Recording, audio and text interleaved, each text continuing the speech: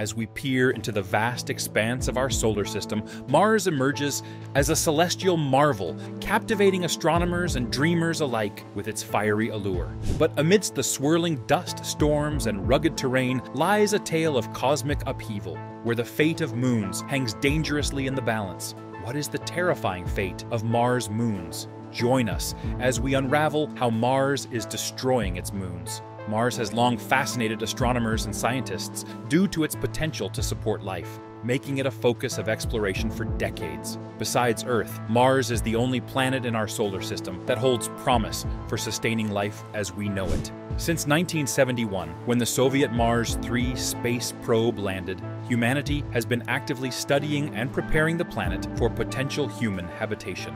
Rovers like Viking 1, Curiosity, and Perseverance have been sent to Mars to investigate its past and present habitability by searching for signs of life through biosignatures. However, there's a looming threat on Mars that could disrupt these plans: the possibility of a moon colliding with the planet's surface. Despite this, humanity remains determined. Leading scientist Dr. Ken Farley, overseeing the Mars Perseverance rover mission, emphasizes the quest to discover life on Mars. To prepare for future human missions, the latest rover is equipped with various tools and technologies. Among them is a small helicopter with large air blades, designed to test the possibility of using drones to explore Mars, instead of relying solely on human exploration. Additionally, the rover carries a device capable of converting atmospheric carbon dioxide, CO2, into oxygen, O2. This innovation serves as a proof of concept for generating breathable air for future manned missions. If successful, this technology could eliminate the need for astronauts to carry oxygen for breathing or propulsion, potentially easing future Mars missions. Instead of bringing oxygen from Earth, astronauts could use a device like this to produce oxygen directly on Mars. This breakthrough would completely change the way we think about space travel. Following the Perseverance rover's landing in 2021, NASA uncovered exciting evidence supporting the possibility of life on Mars. They identified ancient volcanic rocks indicating past magma activity. Additionally, signs of previous water presence were discovered, including evidence of rivers, deltas, and lakes within the Jezero crater. Scientists are examining rocky material for microbial biosignatures, which are clues indicating the past presence of life. Dr. Foley compares this process to searching for dinosaur fossils in different layers of Earth's soil, albeit on a much smaller scale. Moreover, the rover has detected organic molecules preserved in Martian rocks and dust, stored in tubes for future collection. These scientific findings provide insights into Mars's environment billions of years ago, enhancing our understanding of the planet's history and potential for life. As NASA prepares for its first manned mission to Mars, potentially as soon as 2030 or even earlier according to Elon Musk's timeline, there's significant curiosity about the destiny of both the planet and its mysterious moon. While we envision exploring and even settling on Mars, can we afford to disregard the looming threat facing its moons, still entangled in deadly orbits with the planet? Phobos is the larger of the two moons orbiting Mars. Without a doubt, it steals the spotlight from its counterpart, Deimos. This intriguing moon has a lot to offer, making it a topic of endless fascination. Let's delve into the basics of Phobos, along with a critical aspect: its inevitable fate. Phobos made its grand entrance into our astronomical knowledge on August 18, 1877, thanks to the keen eye of astronomer Asaph Hall. Using a powerful telescope at the U.S. Naval Observatory in Washington, D.C., Hall searched the skies for signs of celestial bodies orbiting Mars. Despite initial setbacks, his perseverance paid off when he discovered not one but two moons, Phobos and Deimos, within a week. Inspired by his wife Angelina's encouragement and a suggestion from Henry George Madden, Phobos was named after the Greek god of fear and horror, the son of Mars and Venus in Greek mythology. However, Phobos' origins remain mysterious, much like its earthly counterpart, the Moon. This potato-shaped moon boasts dimensions of 27 by 22 by 18, a relatively low mass, and a surface that reflects light, giving it the appearance of a typical asteroid. Yet, its true origins remain a subject of debate among astronomers. As we embark on our journey into the depths of space, Phobos stands as proof of both the wonders and the mysteries of our universe. Phobos bears such a striking resemblance to an asteroid that there isn't even a photograph of it.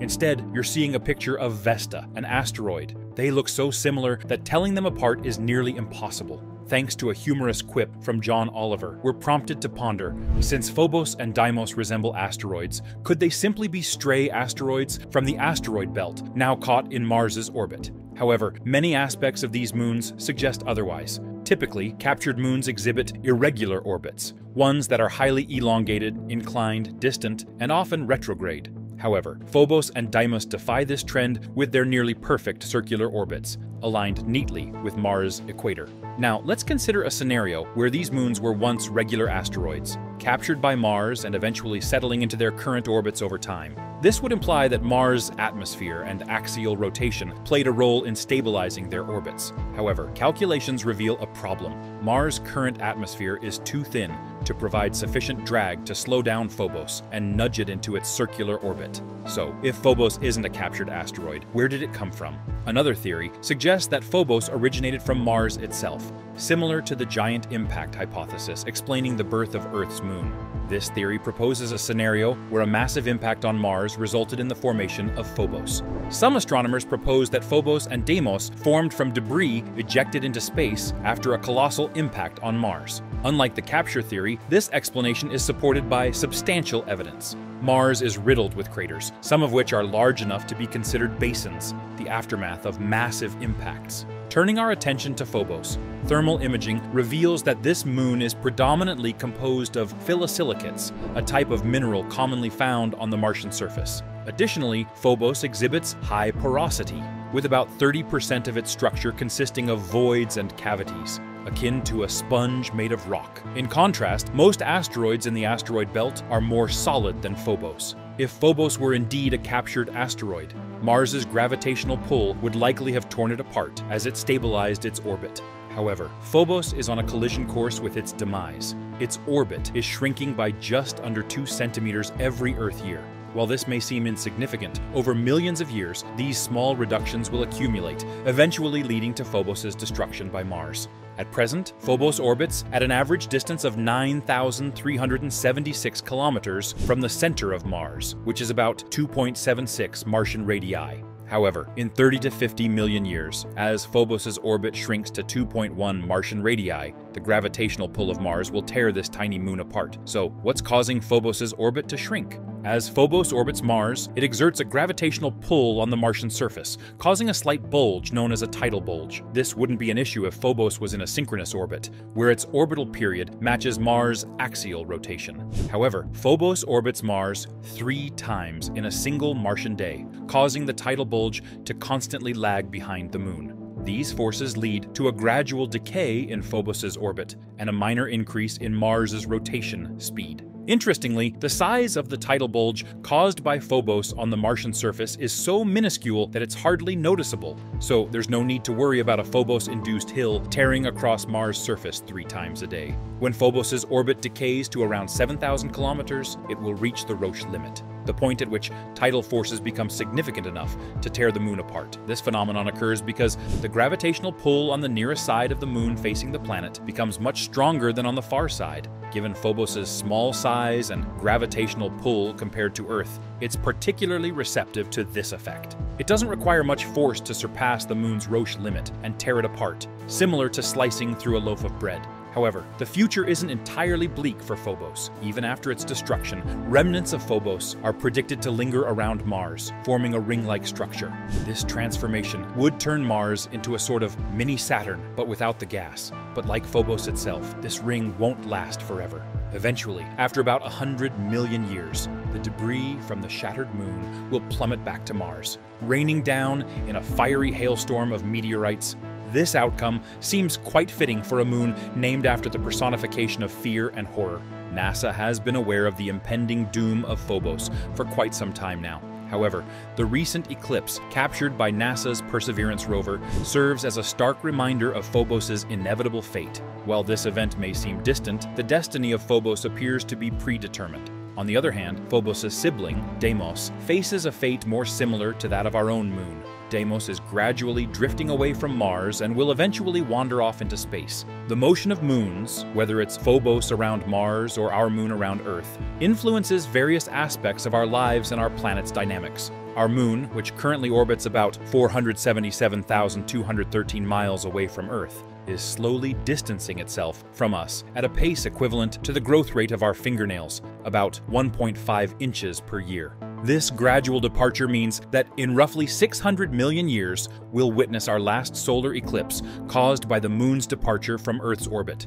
The absence of the moon would have significant repercussions. Firstly, our night sky would become much darker without the moon's illumination, relying solely on stars for light during nighttime. Additionally, without the moon's gravitational influence, tidal motion on Earth would diminish significantly. The gravitational pull between the moon and Earth causes the oceans to bulge, resulting in tides rising and falling in a rhythmic pattern as the moon orbits Earth. As the moon moves farther away from Earth, our tidal patterns would be altered, leading to approximately 1/3 of the current tidal forces. This change would affect our calendar, with shorter days and a different number of days in a year. If, hypothetically, the moon were to approach Earth like Phobos is approaching Mars, it would trigger massive tidal surges, coastal flooding, tsunamis, and volcanic activity. Similar events are expected when Phobos eventually meets its demise near Mars. Although Mars lacks oceans, the geological impact of Phobos' descent will still be significant. The process of bringing a moon closer to a planet can cause upheaval, posing challenges for any civilization, whether on Earth or Mars. The collapse of Phobos may be inevitable, but we have a considerable amount of time, about 50 million years, to prepare for it. This gives us ample time to adapt, innovate, and perhaps even explore new homes beyond Mars if needed. Delving into the mysterious corners of our solar system fills us with anticipation for the future of space exploration. As we envision what lies ahead, we uncover challenges that the human race must confront, and surprisingly, they're not as distant as we once thought. Studying the moons of Mars reveals profound insights into how even the tiniest moons can significantly influence the dynamics of the entire planetary system. What are your thoughts on the inevitable fate of Mars's moons? Let us know your thoughts in the comments below.